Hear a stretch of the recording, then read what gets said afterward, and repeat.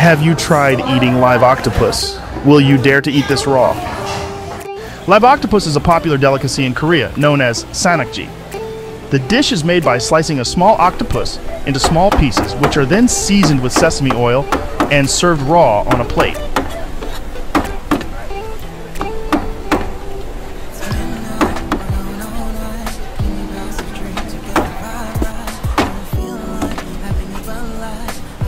The tentacles are still moving and wriggling, which is considered a sign of freshness. Sannakji is often served with a spicy gochujang sauce and eaten with chopsticks.